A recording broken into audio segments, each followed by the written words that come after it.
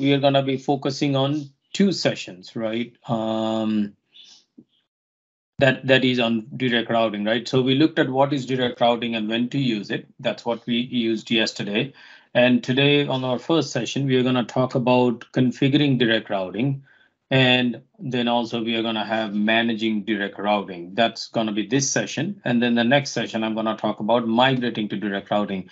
And that migration, obviously, you can migrate from any place, right? You can, but in our, for our all intensive purposes, we are going to be doing migration from Skype for Business to Microsoft Teams direct routing.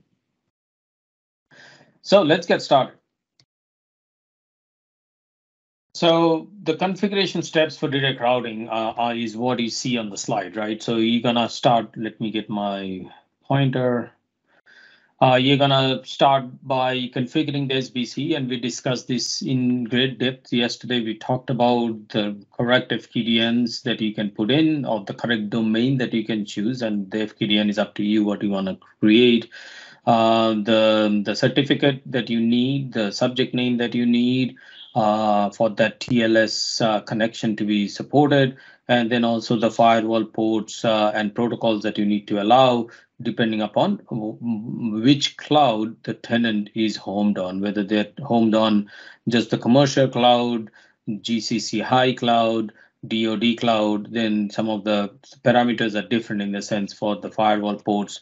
And if you need to lock it down by specific subnets for the transport relays and media processors, then those ranges are different depending upon the cloud where your customer is homed.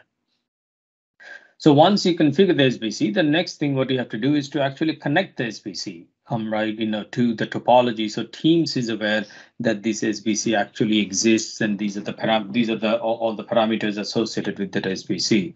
Then obviously we have to configure voice routing, and at the very end we have to enable users to be able to use this SBC, and then everything's gonna be golden, right? So we did configuration yesterday, the steps, but let's also kind of make sure at a high level we are okay. Just as you know that SBC vendors have their own documentation.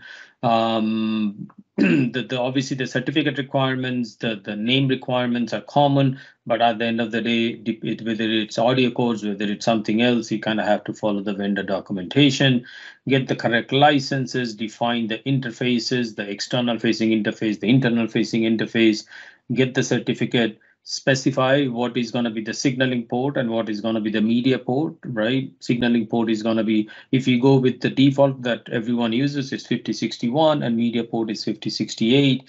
You define the SIP options. That's new. We haven't discussed about SIP options. We are going to talk about that today. And codecs that it supports, right? That's going to be what codecs it supports. You can't really, add whatever we want, right? So it has to be dependent on the SBC vendor and the model that you are buying, which is going to specify what codecs it's going to support. And then we have to set up the routing.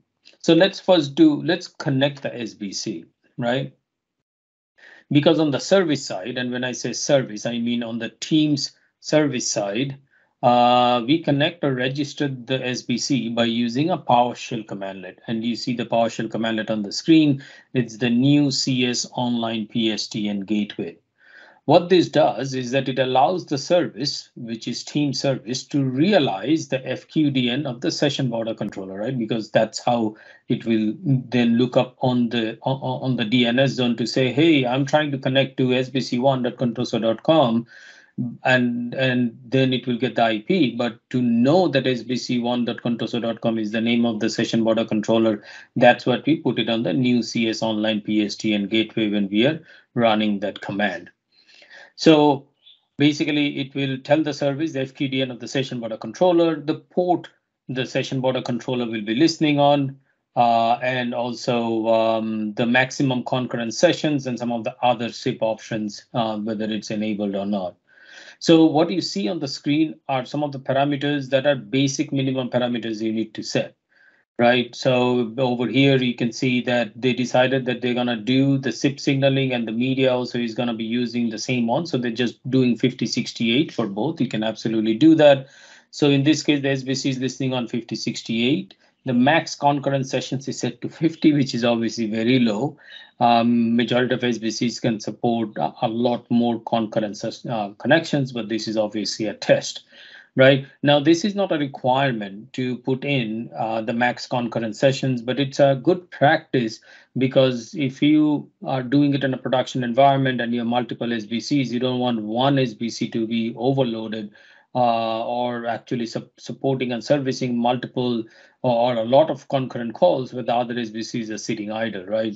So you want to put it in so that you have a proper load balancing between multiple SBC. And then, of course, one of the things, do not forget that you have to make enabled in equals true, right? If you don't make enabled equals true, then this SBC is registered, but it's not in service.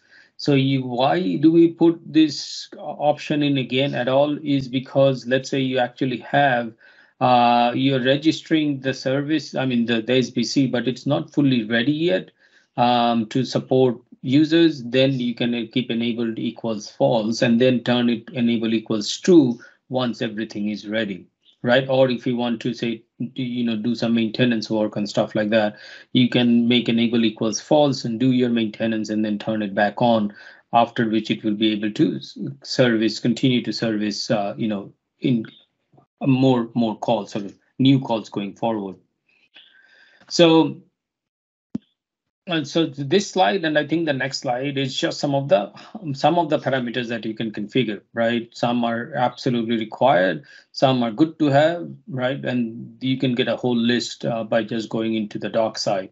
So the SIP signaling port, obviously, it's absolutely very, very important, because that's gonna tell us that's gonna tell teams what port the session border controller is going to be listening on for the SIP connections, and so it can actually talk to it. Because do understand that session border controller only talks SIP, right? It doesn't talk MNP24. Do understand that, and that's the only time you're going to hear in Teams that we are talking SIP. And then obviously enabled or not, I think that goes without saying. Then you have two things, right? You have the forward PAI and forward call history. Something important parameters to consider. Forward PAI indicates whether we use the P asserted identity, where the header will be also forwarded along with the call, right? And what that is important for is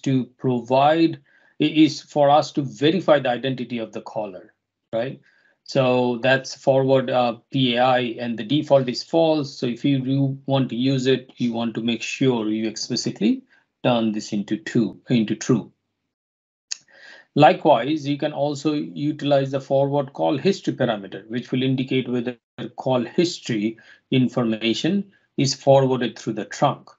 So what happens is that if we set this to true, the SIP proxy that we use in the service will actually then send two additional headers, the history info and the referred by. These two additional headers, the SIP proxy that's in the cloud will then send to the SBC, right? So that's important, and I think that adds value to majority of users. Again, these are not enabled by default. So if you want to use this, you need to explicitly set this to true, because the default is false.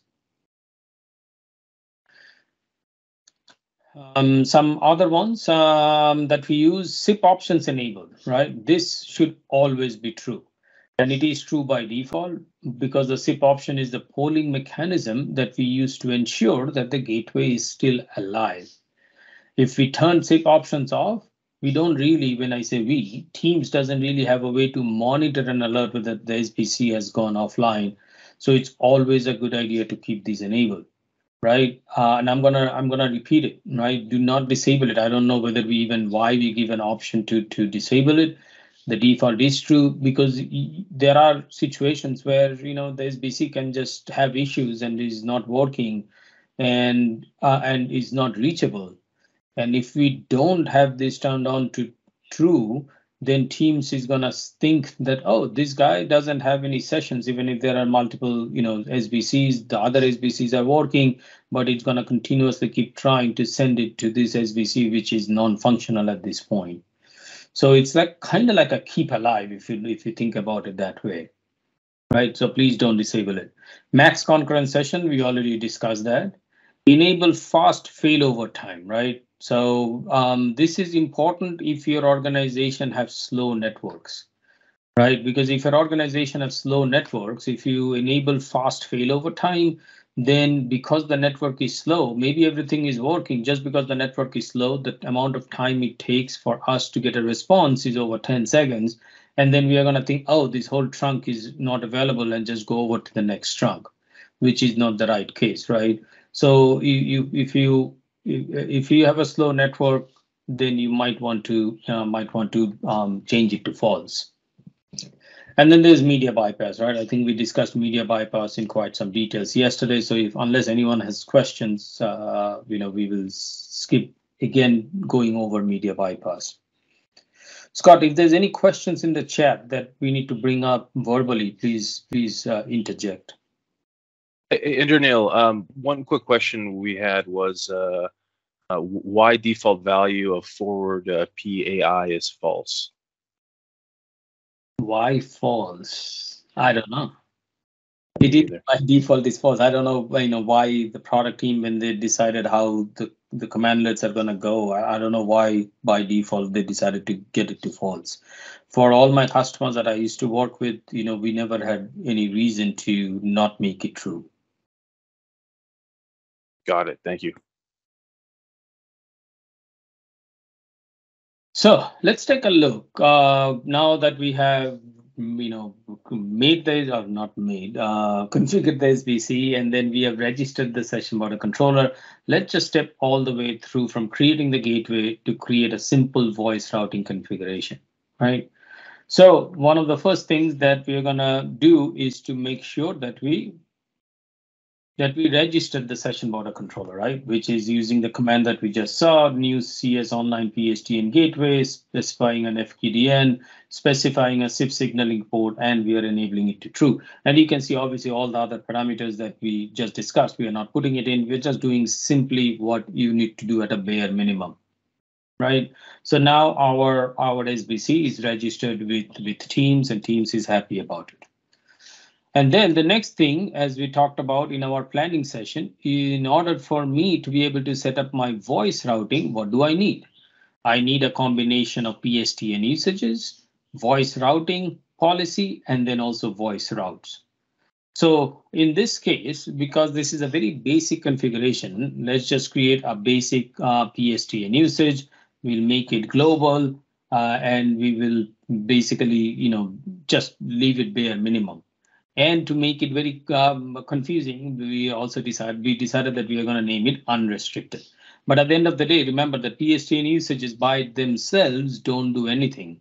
It's the glue in between that decides, first of all, on one side, if the user is allowed to make this call, right? You remember the class of service and the class of restriction. And then on the other side, if the user is indeed allowed to make the call, then it will decide the voice route so that you can figure out which route to take, which SBC to go, how to normalize the phone number, and how to make the call out, right? So PSTN usages is right in the middle, connecting both those things together, and both of them has to work. The user has to be allowed to make the call, whether it's local, long distance, international, calling Mars or Moon, doesn't matter. And then the user needs to be able to, we need to be able to normalize the number, have a route that specific number pattern and that specific number will be allowed to take, and have an up and running SBC from where the call can be then transferred to PSTN. So I hope that is clear to everyone. If not, we can go over it as many times as needed, because that is obviously the whole crux of direct routing, how you set it up. So if you have questions, please put it in. We have so many SMEs on the call, they can definitely answer. So in this case, this is a simple PSTN usage that we created. Now let's create the, associate that usage with a new voice route. So here you see I do a new CS online voice route. The name of the route, again, I'm going to call it unrestricted. And you will see my number pattern here is, what do you see? Dot star. Where is my mouse? Yeah, right here.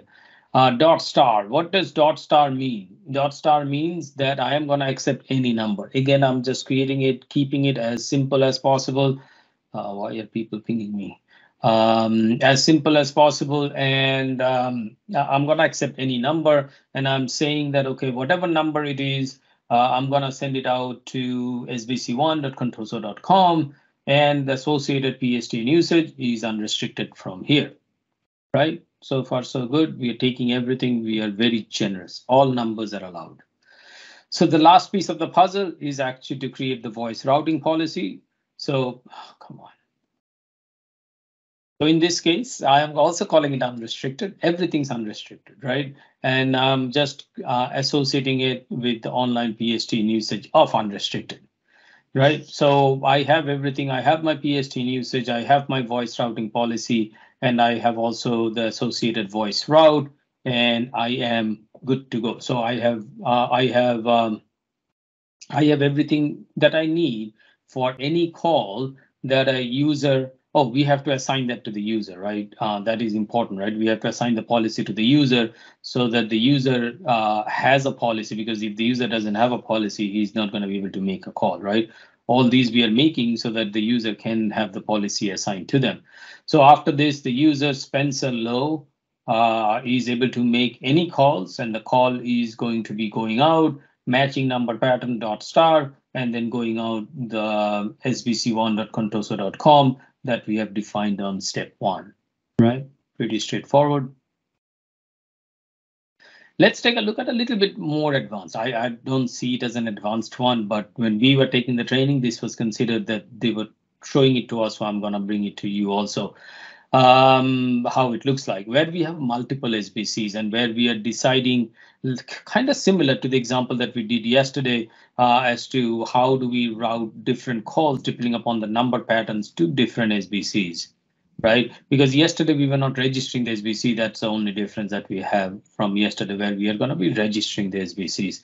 So the same thing, right? Like in the last slide, we are going to start by registering the online PSTN using the online PSTN gateway commandlet. Let's register two SBC, SBC1, SBC2, and their SIP signaling port, and they are both enabled. Because why do I have two SBCs? Just from a redundancy standpoint.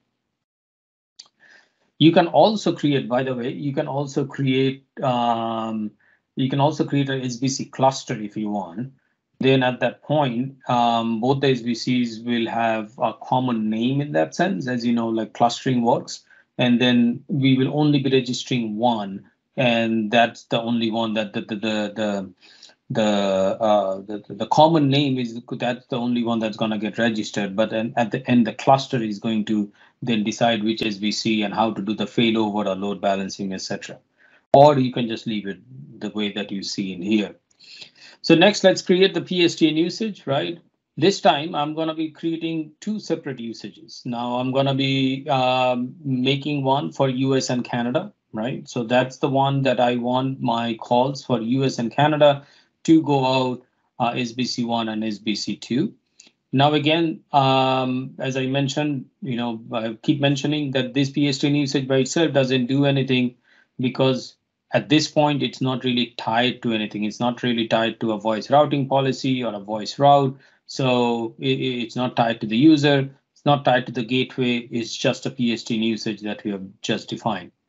So let's build out our voice routes. For the first voice route, we are going to do two specific ones, as you can see on the screen, +1425 and +1206. These are the Redmond and Seattle numbers. There's my voice route, right? So I am specifying, for folks who were on our session yesterday, this is the normalization rule, which says that I am going to be accepting any number digit that a user is dialing, as long as it starts with +1425 followed by 7 digits, or +1206 followed by 7 digits. And then I'm saying that that needs to get the actual SBCs are going to be SBC1 and SBC2, right? So now let's also have let's also add two more SBCs in here, right? SBC3 and SBC4, right? So now I have 2 more SBCs that I have added into the service. And let's define 2 more, 2 new sets of routes, right? Let's call it Redmond 2. Now why is this not moving? Okay, so you see 2, and both of them has that same 425 and 206. What is the difference? Is that one has a priority 1, one has a priority 2. What does that mean? We will discuss that briefly. So you can now see, compared to the voice route that we defined last time on the simple one, we have now added, and we were using priority 1, I think on that one also, even if there are no other priorities, but this time we have added priority 2. And then both of them are using the same online PSTN usage of US and Canada, right? So we created 2 voice routes, one priority 1, one priority 2. The same number pattern is going to allow both of them are connecting to the same PSTN usage. At the end of the day, what we are trying to do is that we are expecting, let's say we, meaning the customer, is expecting there's going to be an enormous number of calls to 425 and 206 numbers, and they want SBC 1 and 2 to be taking all of them. If only SBC 1 or 2 both are not available, then they want SBC 3 and 4, which are the backups, to come in. And that logic is going to get implemented with priority 1 and priority 2. Priority 2 will only come in if priority 1 is not available. So let's add 2 more session border controllers. That's SBC 5 and SBC 6. And let's create our new voice route, which is basically all other 10-digit numbers, right? As you can see, +1 followed by 10 digits, and it's a priority 3. So what we are now doing with this new voice route, we are saying, and that's a priority 3. If anyone's calling 425-206, it should always go SBC 1, SBC 2. If SBC 1 or 2 is not available, then it goes to SBC 3, SBC 4. If anyone calls my cell phone number, which is 1, 2, or 3 followed by 7 digits, none of these number patterns match. So by default, it's going to go to this new one that I just created at the end, and it's always going to go out SBC 5, SBC 6. So basically any number that is US and Canada number and doesn't match or doesn't start with 1425 or 1206 is going to go out SBC 5, SBC 6, right?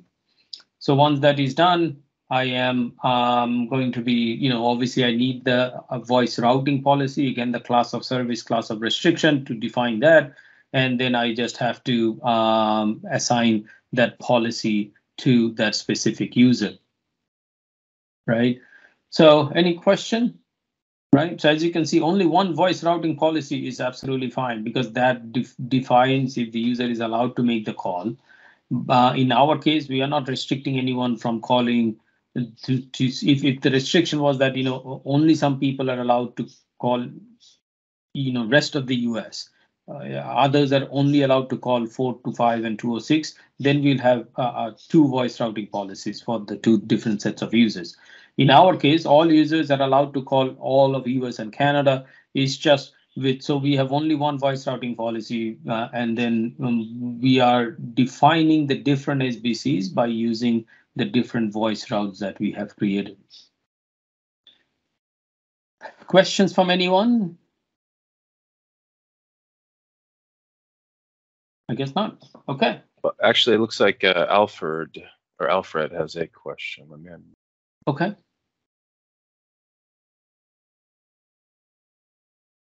Go ahead, Alfred.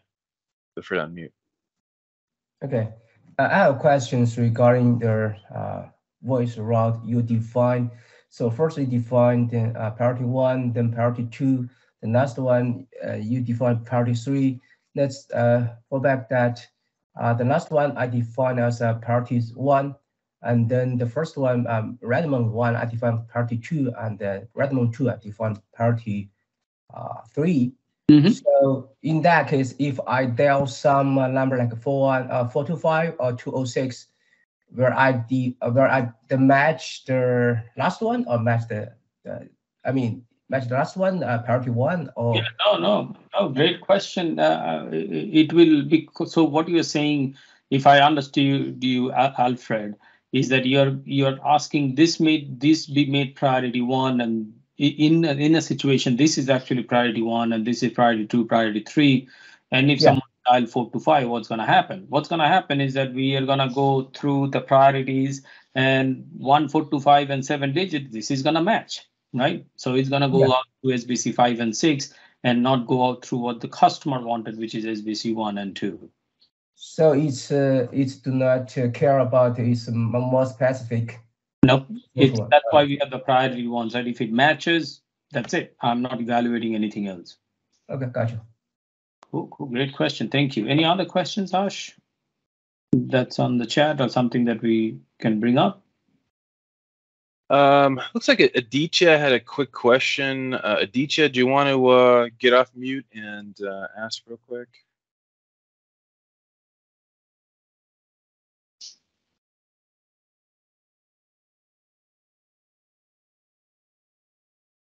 Aditya Sharan.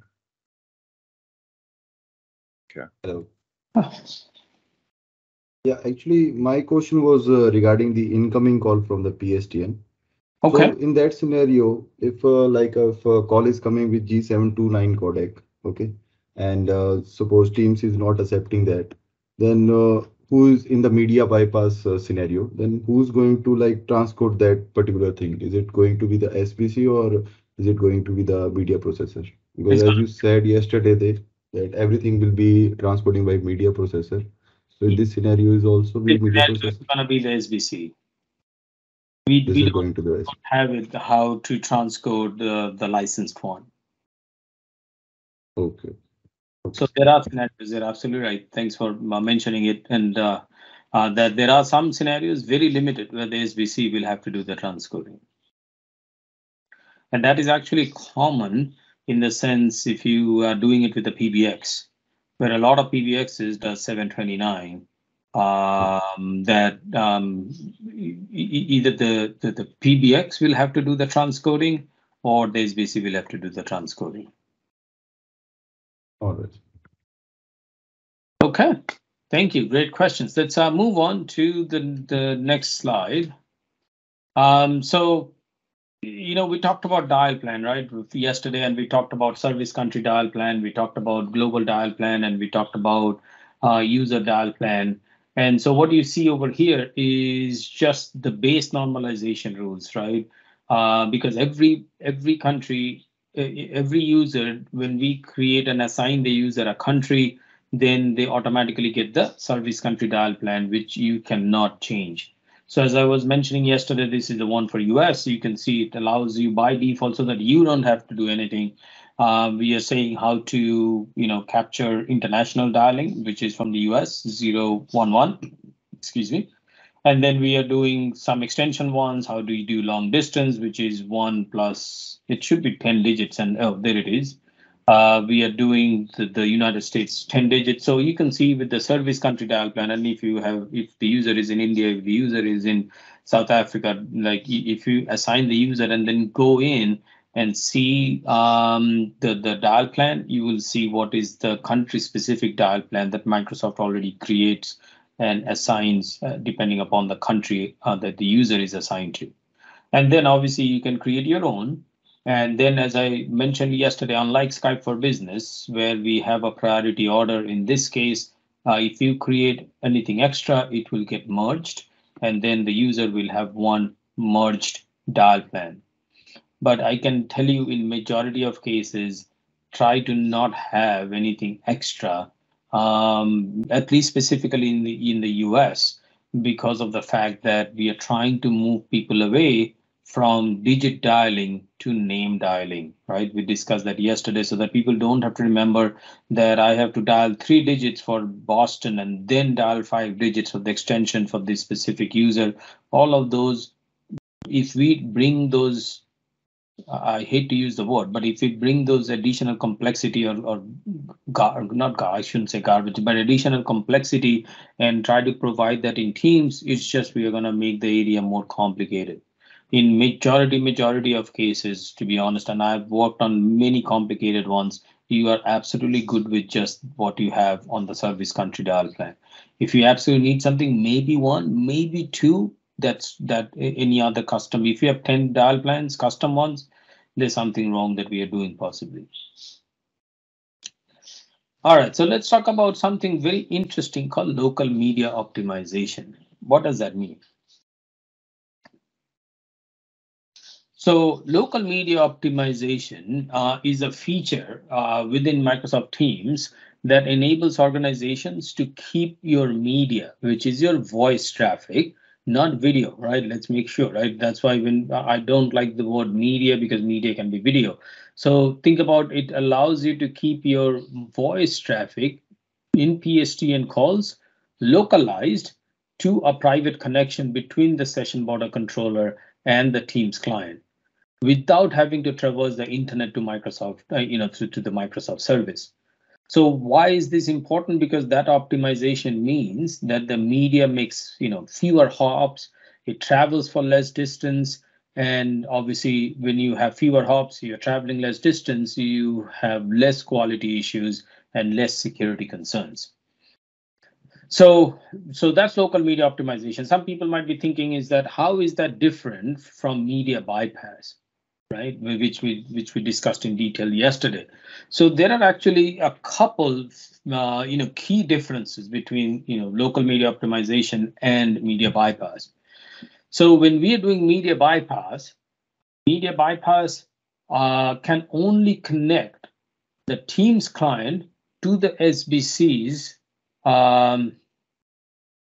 So let me take a step back. Yesterday we discussed that if the user is internal and the SBC is also internal inside of the customer's network, when I want to connect the media, it has to hairpin out and then come back in to the external IP address of the SBC. That is the recommended one. But if you actually want and your SBC supports it, you can actually have your internal user connect directly to the internal IP address of the SBC, right? If you are doing if you are doing media bypass, you have to connect it to the external IP. But with local media optimization, if it's set up, then your Teams client can access both the external IP and the internal IP of the SBC. Let me repeat what I said. I know I'm sure I confused a few people. So what I mean by that, let me draw. Hold on, let me get what is a good drawing thing? Or I'm just gonna draw it here. 1 second. So what I mean by that is that let's say this is my external firewall, and let's not worry about a DMZ, right? Or let's do a DMZ. So let's say this is the DMZ. And this is our internal firewall, and this is my user, and this is my SBC.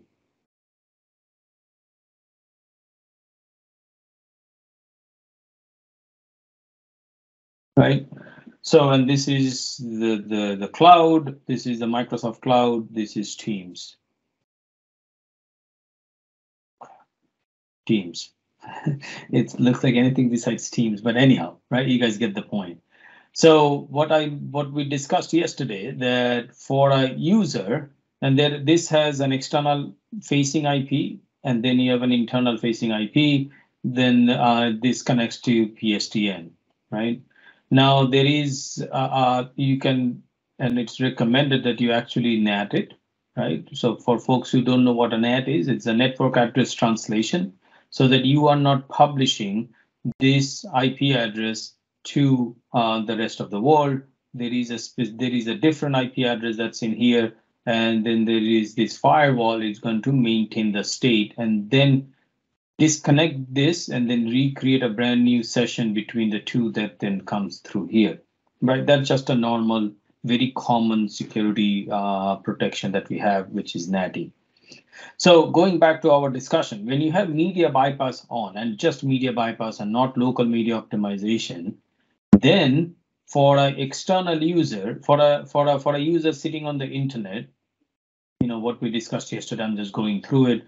The external user, when he needs to do the media, he can connect to this external IP, and then he will, through the netting, he will then come over here, and then the media will go out.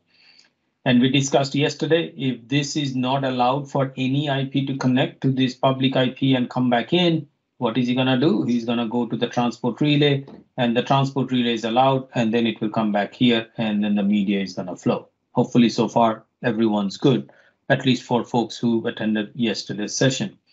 For internal folks, we mentioned that you cannot connect, even if both are inside, you cannot connect to the SBC directly, because for media bypass, you will actually have to hairpin out and come back into that external IP address. So meaning your egress IP in here has to be allowed on the firewall to be able to come back in. So that's for media bypass.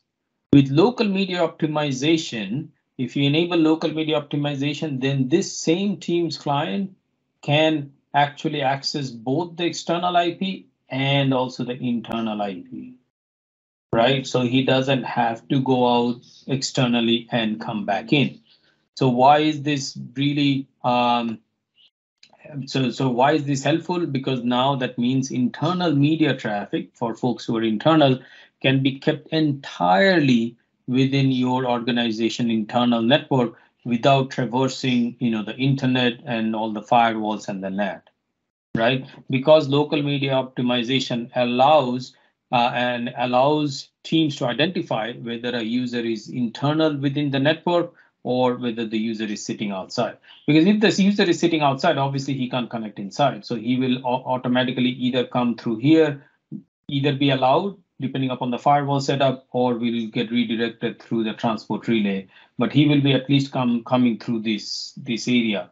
But now with local media optimization, teams will identify that this user is local, connecting from local internal network, and will actually allow it to go to the internal IP of the SBC. This diagram, hopefully that made sense. If not, please again put it on the chat.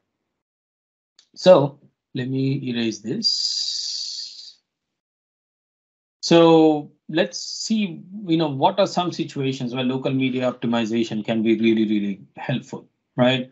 So let's take a look at Contoso, right? So let's say Contoso has, and that's what this example does.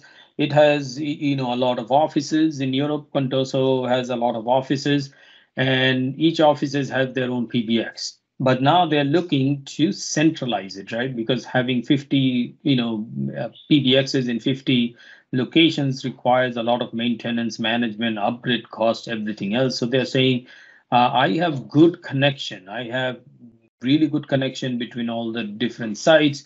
Coming to my hub site, let's call it Paris, or what do we have? What do I have here? Amsterdam. Let's call Amsterdam is my hub site. There's enough bandwidth to support what is required for all of the European users. So they're like, I'm going to get rid of all the SBCs, and I'm just going to keep one, which is basically called centralizing the SBC, and that's going to be in Amsterdam in this situation. And all other PBXs are gone.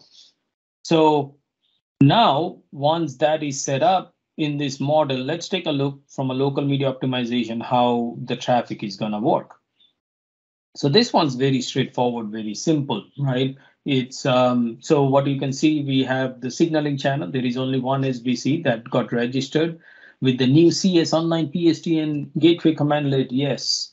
And that got registered with Teams. Obviously, the SBC has a connection to the PSTN network. So user sitting external, he or she wants to make a phone call to a PSTN user. The signaling stays always the same. Signaling always goes to Teams, and Teams will initiate it with the SBC using the SIP proxy, right? Because we only talk SIP with the SBC. And then it will provide this user to say, okay, your media is going to now go directly. And again, if allowed, let's not complicate it. Let's say in the firewall in here, it is allowed. If not, again, it will go through the transport relay. But if it is allowed, let's say, then he's going to go directly from here to the SBC, and then from the SBC, the media is going to go to PSTN. Doesn't matter if the user is external German user, external like France user who is sitting outside, or Amsterdam user who is sitting outside. The process is going to be the same. User to SBC external IP, and then the SBC is going to send it to PSTN. Now, if the user is sitting internal, doesn't matter France, Amsterdam, or Germany, again, the signaling always is maintained with Teams. And then because it's local media optimization, Teams will now tell this user for your actual media, send it to the internal IP address of the SBC.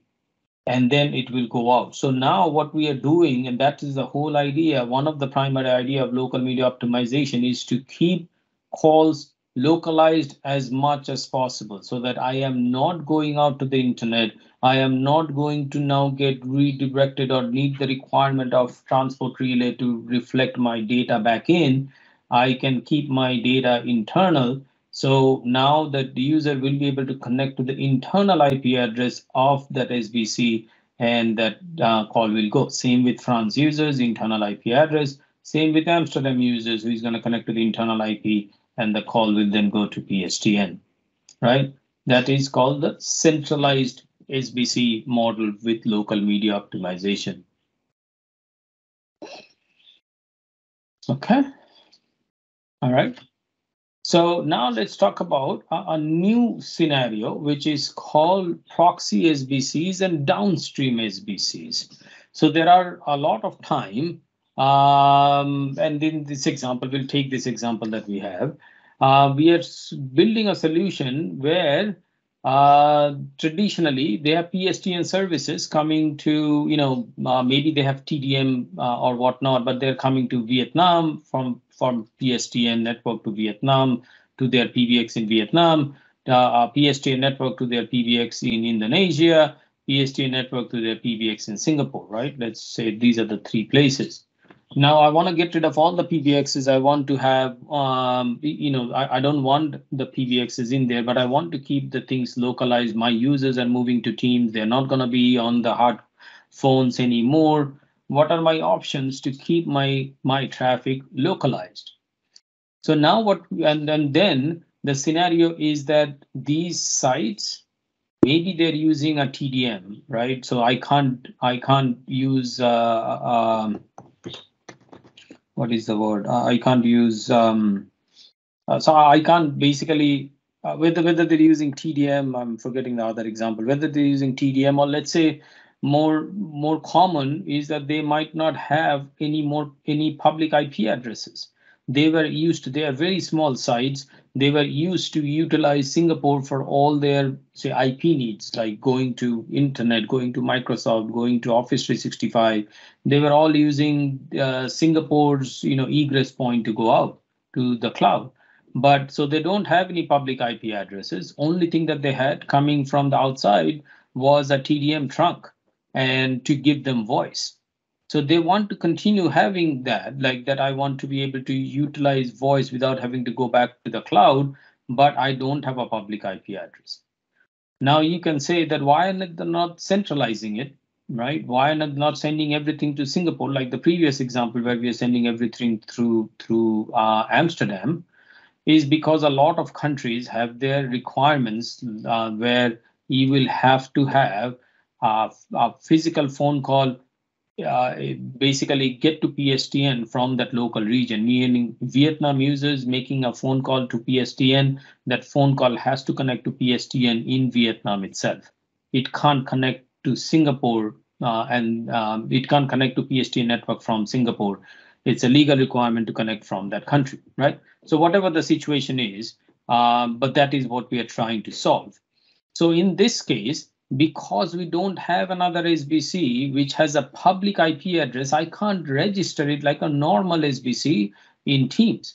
Because for normal SBC in Teams, Teams needs to connect to it over SIP, over this green line, which I can do it for Singapore because that has a public IP address. But because the VN SBC, Vietnam SBC, or Indonesia Indonesia IDSBC, they don't have a public IP address, so I can't connect to it directly. Right? You guys get the point? Right? So what are my options? Let me move these. My options is to create this new setup, which is called the proxy SBC and a downstream SBC. So the proxy SBC, so basically we are creating an architecture of multiple SBCs, whereas one SBC has a public IP address. In this case, this is the one in Singapore, and it's called the proxy SBC, and we have also given it the name of proxy SBC. You can obviously call it anything that you want, but from team standpoint, that is called a proxy SBC.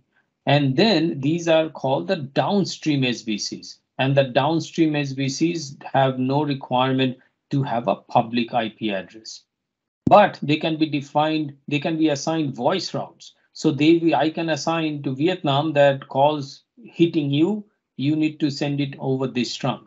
Calls hitting you, you can send it to this trunk to PSTN, right? So I can assign voice routes to each of these SBCs, but even if they don't have a public IP address. So how Andrew, no, I'm sorry to interrupt. Just a time check for you. You've got about 20 minutes in this session left. Okay, yeah, that's actually good. Thank you. Thank you. Thank you. Otherwise, I will continue for the whole day. Thank you, Scott. Yeah, so let's take a look at the external, like the media flow for external and internal users.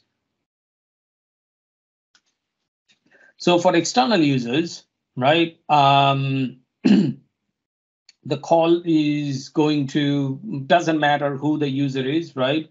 If the user is in Singapore, if the user is Vietnam user, Indonesia user, if the user is external, then it doesn't really, I mean, we can still actually make it where, and I will show you the command that you have to do, but you know, the user makes the call. Let's say this is the Vietnam user.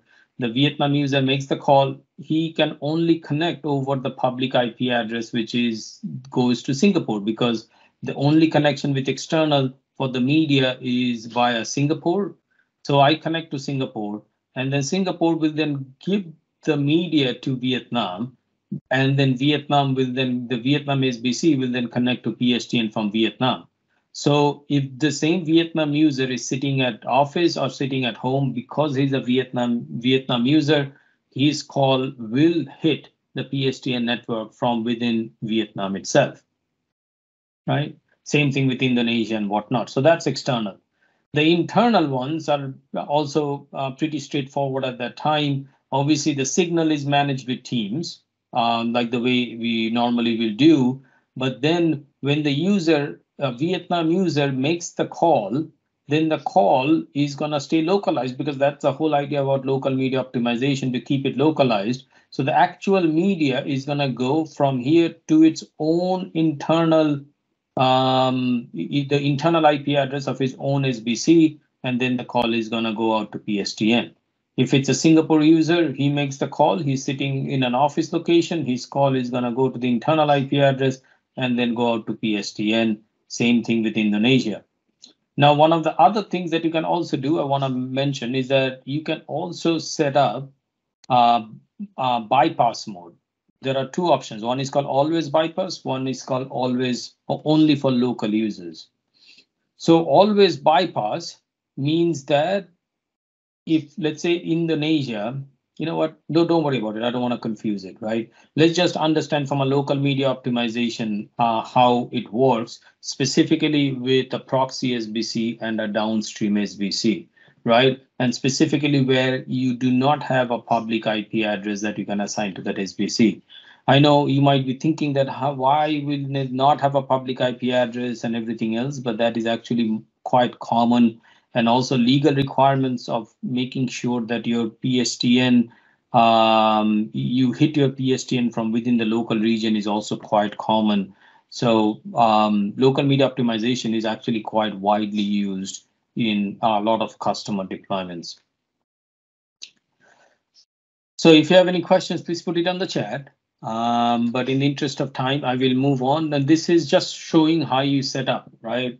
Because you have to first specify what is the trusted IP address, right? Trusted IP address meaning what is the public IP address that is in here.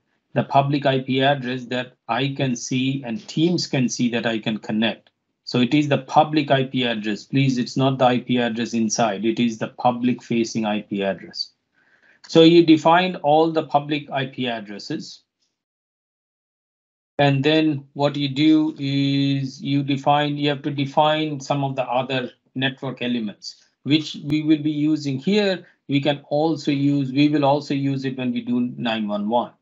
You define the region, you define the site, you define the subnets. So the site and subnets, if anyone is new to it, these are network sites. These are network sites that you define within Teams, right? So these are not network sites that your network team has defined. This is something that you are defining from within Teams.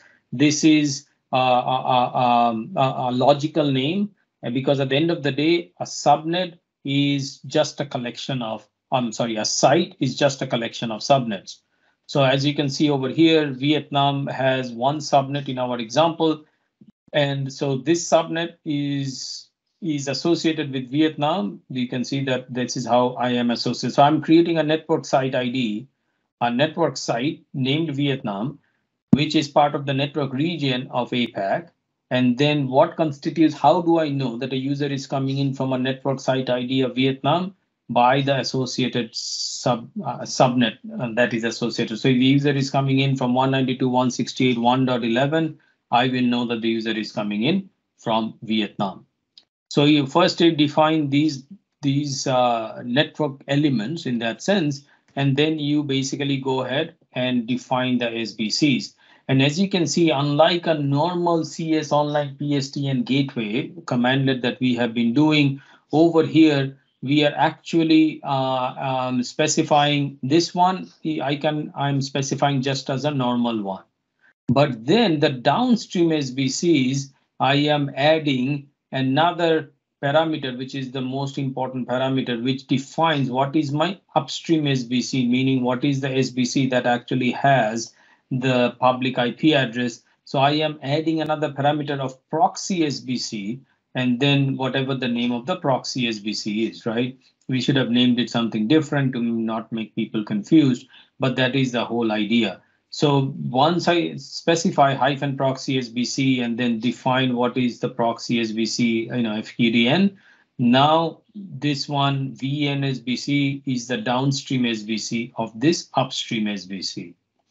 Same thing with Indonesia. I am defining -proxy SBC parameter, associating it with the actual proxy SBC, and we are good to go. And that is it. That's all what we have to do when it comes to local media optimization. So that's all right. So let's talk about management, right? This is very, very simple.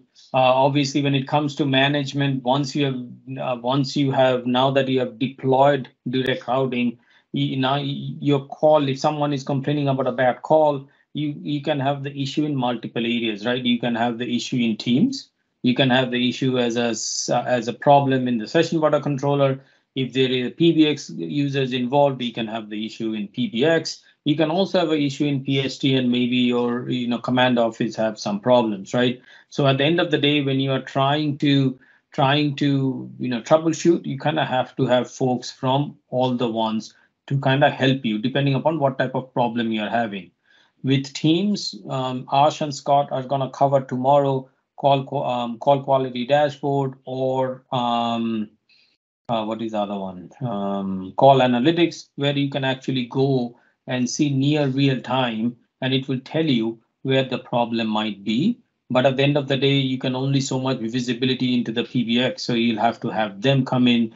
If you are not the one managing the session border controller, it's hosted, then you will need to have them come in so that you can make a look. A lot of times I have seen, being part of a lot of troubleshooting, Teams is not getting, for example, the right refer or the right response back from the session border controller, right? So majority of the time in my example, the issue is with the setup between the session border controller and Teams. So you definitely, if it's not managed by you, you will then have to bring in the hosted service folks to kind of help you troubleshoot a bad call.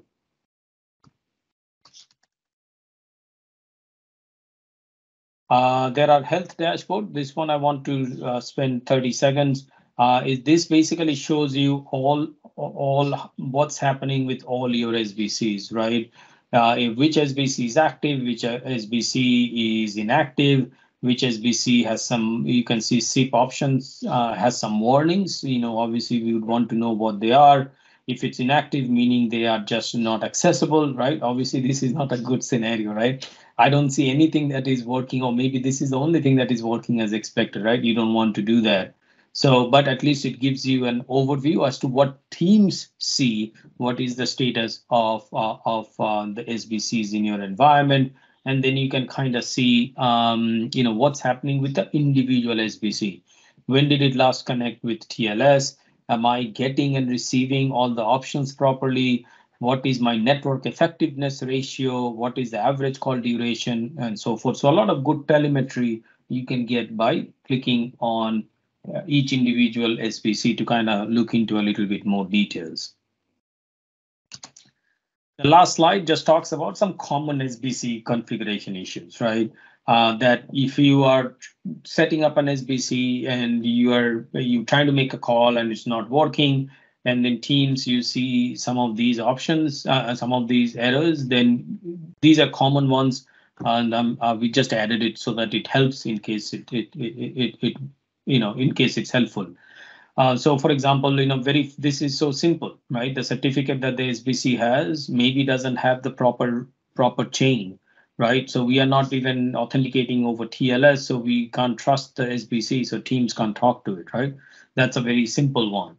What about 404 not found? This is for an incoming call. When I get a 404 not come from the SBC, then basically says that this user is not set up properly, right? The phone number, maybe there's a phone number mismatch, and the SBC can't actually find a user with that number, right? Or you are connecting, but there are no audio, right? And this is very common, that it connects, you hear a ring and then it drops. There are some netting issues, which is on the firewall, because normally if the SBC is homed inside your environment, there are two firewalls that is traversing, the external firewall and the internal firewall of the DMZ, right? So different things. And then if it's more complicated, you'll possibly have to bring Microsoft in, you have to bring experts on the SBC side